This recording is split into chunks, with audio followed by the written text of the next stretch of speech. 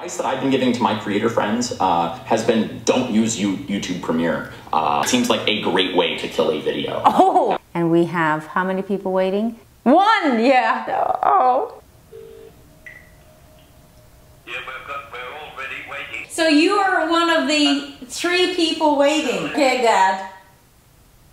That's my mom and my dad. 4 people have commented and they're all me. I feel all excited. Someone clicked like.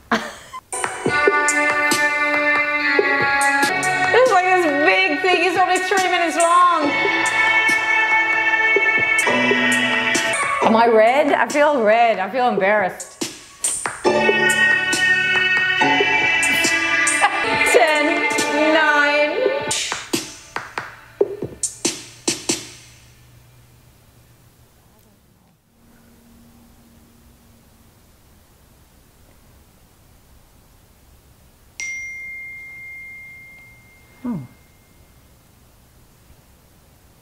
Hey Mo, can I come over tomorrow? Would love to take videos and post on my Instagram.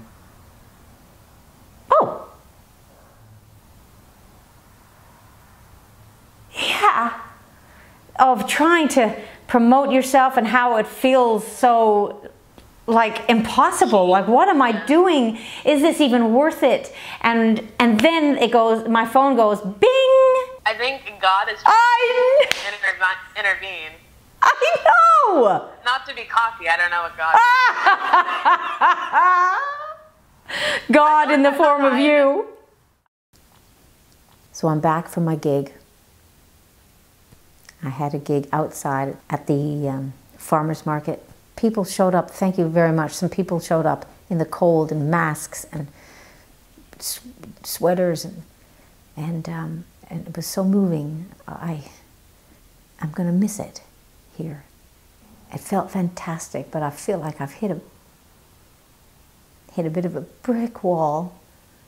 This is me on having come down off of adrenaline and dopamine. This is the withdrawal.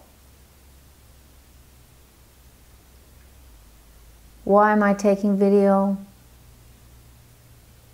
Because I want to keep these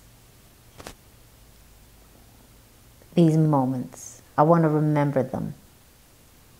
I want to be able to be outside my memory and observing my memory in the future. That's why I'm doing that. I'm collecting these memories like a squirrel gathering acorns so they can bury them underneath leaves and dirt to be rediscovered, to be uncovered in the winter so they can sustain themselves through the cold months. When you leave a place after having been there for over a decade, the experience thrusts you right into the present moment and you feel it really intensely. And then you forget that. I want to remember it. I'm definitely not going to end this video on this kind of sort of downer. I'm not down. I'm just having a rest. Should the oceans dry